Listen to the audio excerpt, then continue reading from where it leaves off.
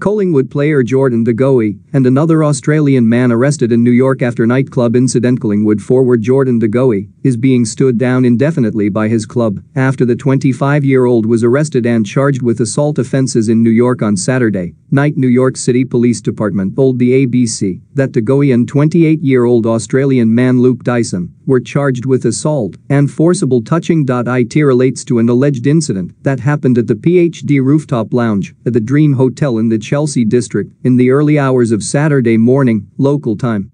Both De Goey and Mr Dyson pleaded not guilty to the charges and were released late on Saturday night. They are due to appear before New York County Criminal Court on December 8, 2 days after Collingwood's preseason training program is scheduled to begin.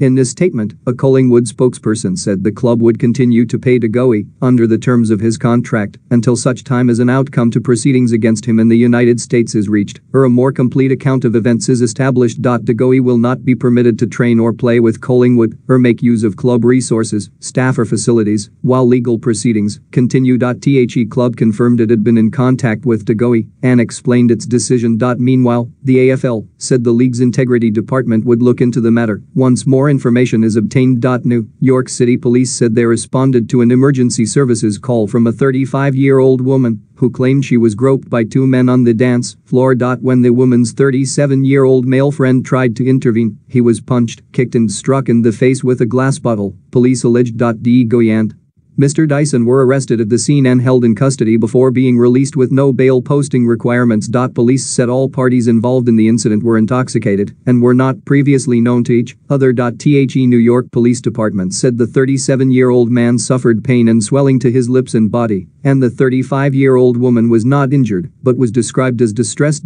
Both refused medical attention. De Goey traveled to the US to undergo training in California and was able to leave Australia due to a work sponsorship from an energy drink